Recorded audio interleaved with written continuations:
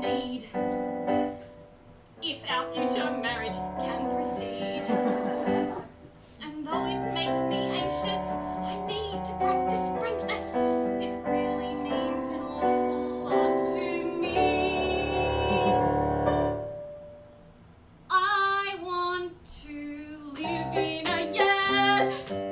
A yurt's a tent, but it's a pretty cool tent. Let me vent the extent I want to live in a yurt. It's sort of like a big Mongolian hut. And guess what? I feel it in my gut. The yurt life's just for me.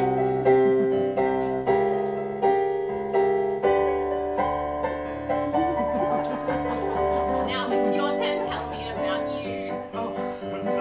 What is it exactly that you do? I work in finance. And on having kids, what is your view? Kids? Sorry, my bad.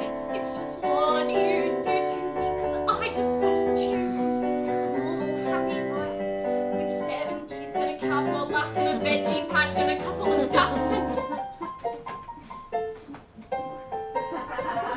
Hello? Martha, I'm so sorry, I've actually got to go. It's an emergency appointment thing. Well, I'll test you. Maybe we...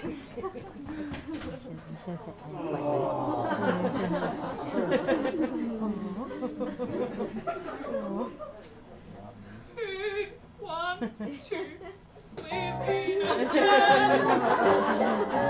Little wooden lads, felt-covered room.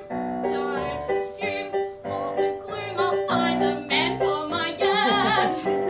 Our perfect forest, woodland, haven, oasis. And how could he resist this? The yurt life and, well, me. It's not a thing of compromise. The yurt life is for me. The one last thing I really need is a man